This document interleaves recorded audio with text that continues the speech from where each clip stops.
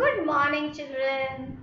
And now I'm back again with another storytelling session. You remember the story I told you about the thirsty crow in the month of April, right? So now I'm going to see whether you remember that story and how will I do it. I am going to ask you questions and you will give me answers. But can I listen to these answers? I can't. So you will tell these answers to mummy or papa. Alright? And we will try to memorize the story. Slowly we will learn to narrate the whole story by answering these questions one by one.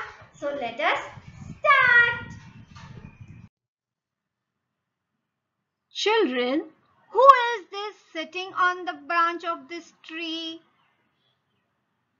We will say there was a crow sitting on the branch of a tree. Do you think it is summer season and the sun is very hot?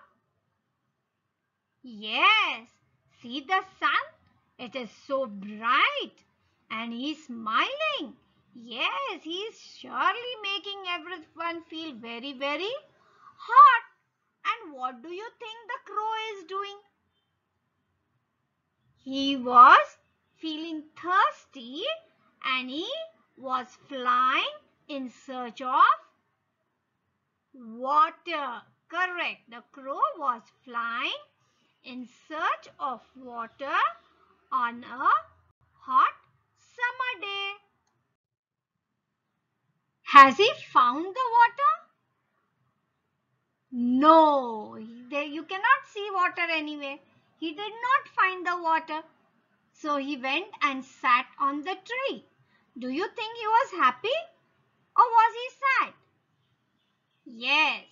So the crow went and sat on a tree because he could not find any water. And what is this? Finally, what did he see? Yes, he saw a pot. And what did he do? He went and sat on the pot. Could he drink the water? No, he could not drink. Why? Because the water was very little and the crow could not reach the water. Did he give up? Did he lose hope? Did he become unhappy? No.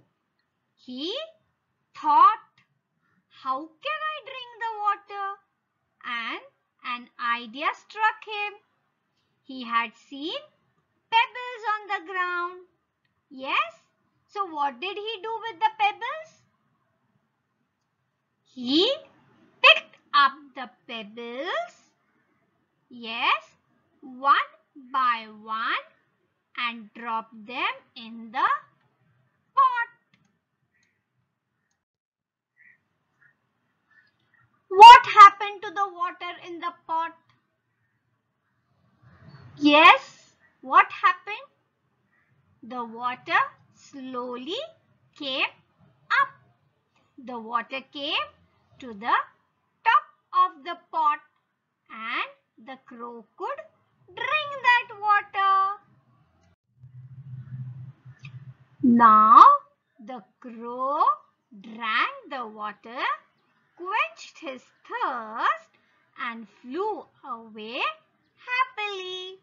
So children, now slowly and gradually learn to narrate this story. Happy learning!